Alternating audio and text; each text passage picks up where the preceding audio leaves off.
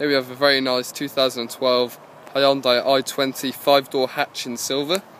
If we just start with the offside front tyre, as you can see, good amount of tread, 7mm I'd say of tread depth left, so you wouldn't have to worry about that tyre at all. Looking at the front hubcap, as you can see, really nice condition, no signs of any marks or cracks or any curbing as such. Looking down the offside of the vehicle, now I've had a good look, no signs of any dents or dings at all. We've got a slight bit of scuffing on the wing mirror there, as you can see, but nothing major. Other than that, to be honest, I've had a good look, couldn't really see any signs of any damage at all to the vehicle on the offside.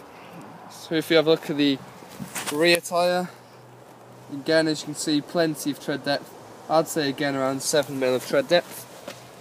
And looking at the rear hubcap, again, no signs of any damage at all, or any curbing or any cracks to the alloy. It's all in good order there. Moving around to the rear of the vehicle, a very clean looking car. We've got a slight scuff there on the back. Other than that, no dents or dings or any cosmetic damage. Slight little scratch there. Again, that'll probably polish out.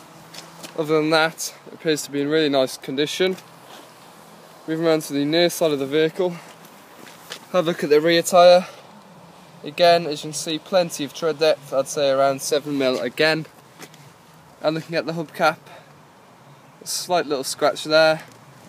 But other than that, again, no sign of any damage.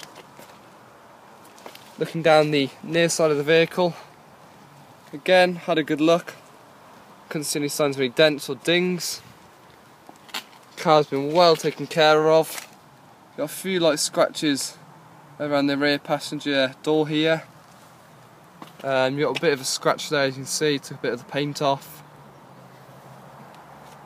Other than that, again, no signs of any damage at all. A slight bit of a scuff there on the front passenger door, and took a bit of paint off there. Just a few little stone chips on the bottom, as you can see. And you've got a bit of scuff scratching to the passenger mirror here. Moving around to the front tyre, and again, you can see, plenty of tread depth. Again, around 7mm of tread depth. And looking at the hubcap, again, really nice condition. Got a few light scratches on it, as you can see, but again, real nice condition, like I said.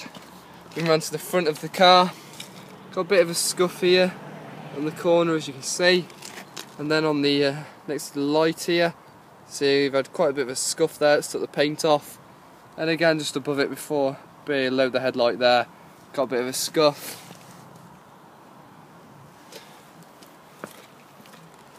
Very few minor stone chips. Other than that, really nice condition. A bit of a stone chip there in the middle. But other than that, the car is immaculate. Looking inside now.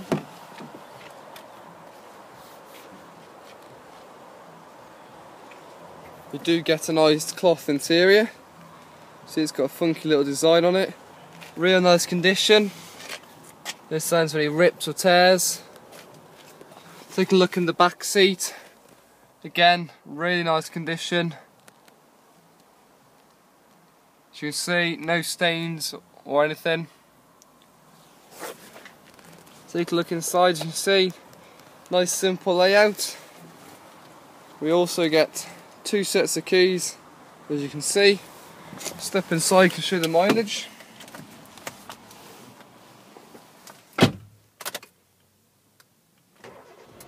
No problem starting the vehicle at all.